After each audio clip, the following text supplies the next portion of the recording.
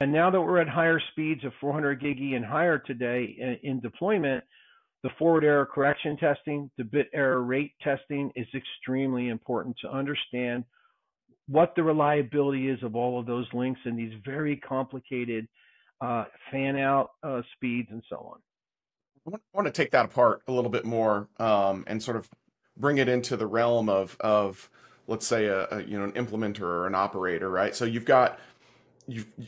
have this switch or layer 3 switch router, whatever you want to call it, and a lot of network engineers can relate to that have been around a little bit of time, the limits that existed on some chassis platforms where you can pull out a card and then you throw in like a 4 by 10 gig card, but you're never going to get more than 20 gig through that. But it's hard to find that information, right?